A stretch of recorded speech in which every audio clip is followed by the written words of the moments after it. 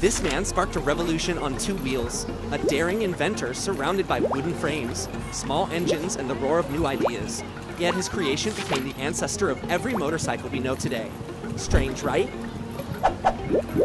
Hey, this is Mr. Knowledge again. Welcome back for another unbelievable drop of history under a single minute. His name, Gottlieb Daimler.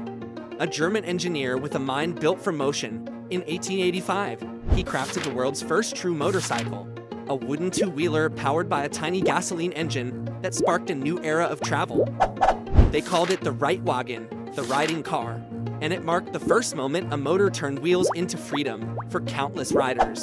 Daimler didn't just attach an engine to a frame, he opened the road to modern transportation. His invention became the spark that led to motorbikes, cars, and the entire world of combustion engines. Thanks for watching. If you want more, don't forget to like, share, and subscribe.